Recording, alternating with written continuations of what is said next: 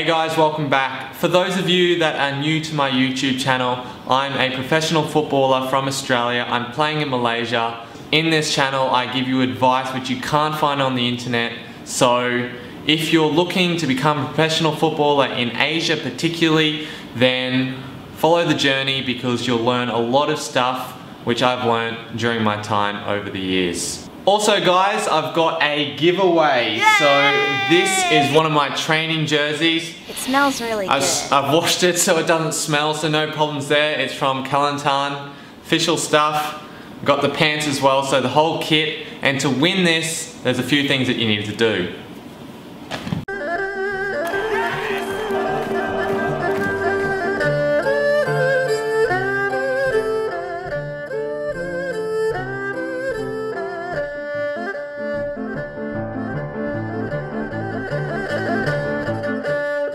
So first of all, I want you to like this video.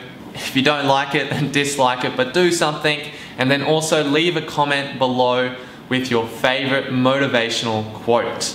Okay, the second thing I want you to do is follow this Instagram account that I have made. It's called Pro Football Development. And on this page, I cut the best videos that I found on the internet to make you into a better athlete. So for example, there's this one video that I cut. It shows Conor McGregor working with this group, Edo Portal, and he's walking on a handrail. Now, why the hell is he doing that? It's because he wants to improve his balance and proprioception. So these are some of the things that top athletes are doing, and you don't see that in your normal training. So it's good to copy off the best. And in this page, I've taken the best videos from different athletes, the top athletes around the world, and put them all on this page. So go check it out and follow that. And I'll choose one winner, and yeah, you'll get a nice jersey and you can train in it. It's a cool thing, so go ahead and do that. Okay, let's get back to this video and talk about how to get off the bench and get more playing time. Now, some coaches, for whatever reason, they might not want to play you. Maybe it's because they don't like you personally,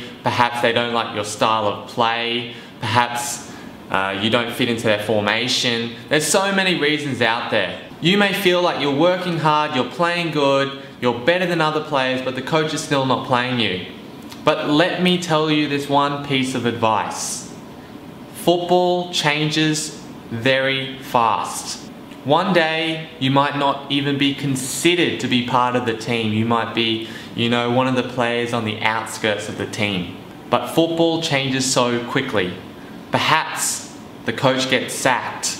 Players get suspended. Players get injured. I've been in big teams, big squads where there's like 30 players and all of a sudden they've got no other players and you play.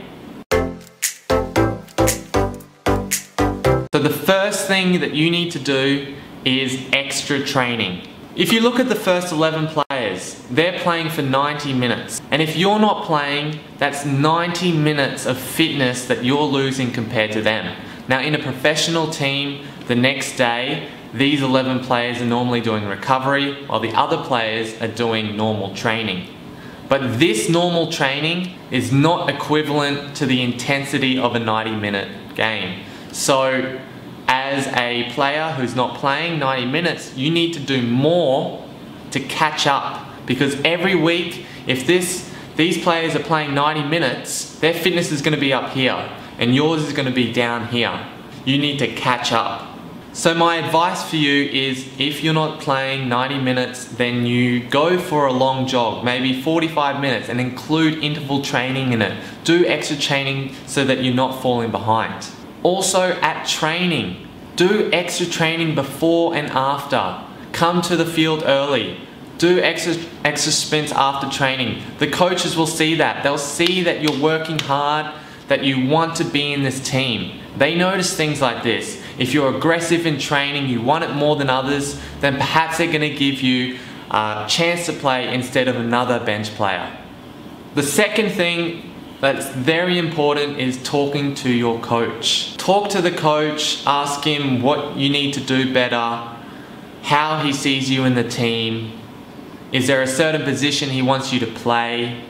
Are you doing something wrong?